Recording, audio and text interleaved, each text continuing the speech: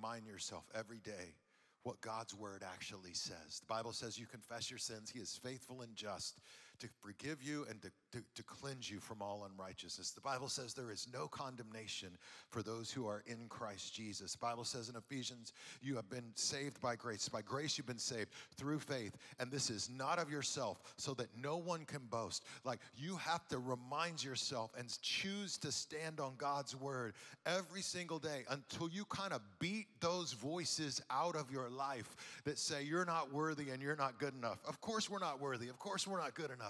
But God loves us anyway and redeems us anyway. And when you begin to discipline yourself in those ways, it starts to allow God's grace to get down into your heart. And you stop walking around feeling terrible all the time, and you just start celebrating what God has done in your life anyway.